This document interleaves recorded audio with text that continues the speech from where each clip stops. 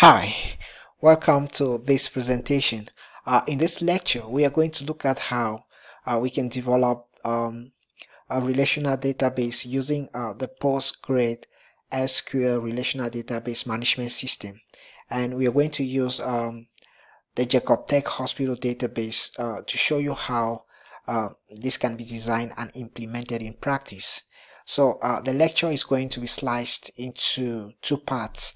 In the first part, we are going to briefly focus on the database design, and we are going to look at the different tables or the different relations and the different attributes that will form the database.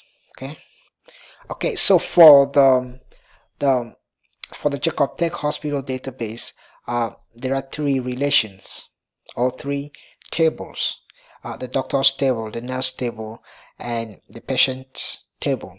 And here, table is the same as a relation, so I'll be using the words or the names interchangeably.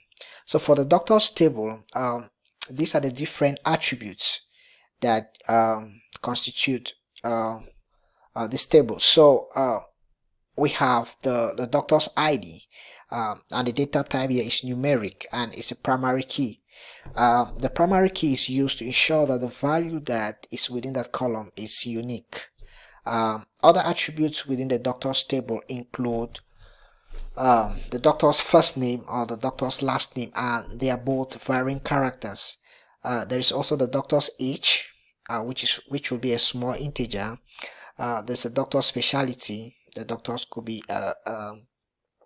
doctor could be a surgeon or a physiotherapist, or any of the different specialties that are in the hospital. Or we also have the doctor's salary, which is a varying character. So these are the different attributes that will form this doctor's table. So for the nurse table, these are the different attributes. We have the nurse ID, and the data type is numeric and is the primary key. And we have the doctor's ID. It is numeric and is a foreign key. Here, the foreign key is used to create a link between two tables. So in order for us to create a link between the doctor's table and the nurse table, we've used the doctor's ID as the foreign key.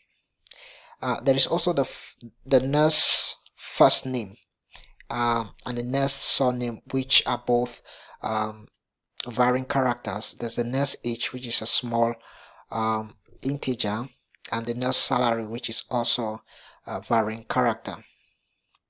And for the patient table or the patient's relation, we have these different attributes.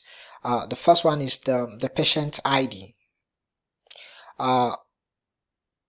The patient ID here is the data type is numeric and it's the primary key.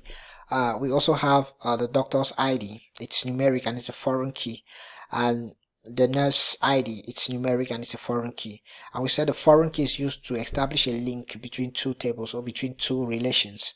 Okay, so in order for us to create a link between the nurse table and the doctor's table, we've used the doctor's ID here as the foreign key. And in order for us to create a link between the patient's table and the nurse table, we've used the nurse ID here as the foreign key. Other attributes within the nurse table include, or the patient's table includes, the patient's first name, the patient's last name, and they are both varying characters. We also have the patient's age, which is a small integer, the patient's address, which is a varying character, and the patient's phone number, which is a varying character. Yes, so I'm going to kind of sketch some kind of schema here to show you what I mean by the different relationships that exist within the different tables. So let me get a pen here. And so in this database we have the doctor, You forgive my writing, please. We have the doctor. We have the doctor. We have a nurse.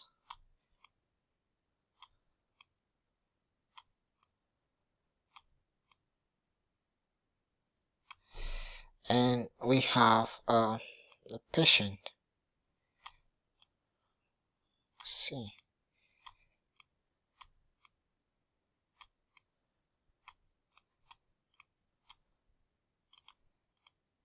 Okay, so a doctor is able to attend to so many patients.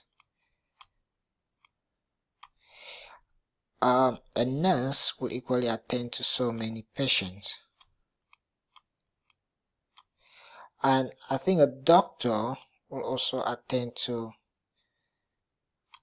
or read reports from many nurses. So here we have 1:many relationship between the doctor and the patient. We also have 1:many relationship. Between the nurse and patient, we have 1:many relationship. So a doctor will attend to or read reports from so many nurses, and a patient will attend to a doctor will attend to several patients, and a nurse will also attend to several patients. So this is just a little sketch to show you how the relationships really exist between, to show you the relationships that really exist between the different relations within between the different tables within this database. So in the next slice of our lecture, we are going to actually show you how show you how this is designed, or this is developed using the PostgreSQL database management system. Okay.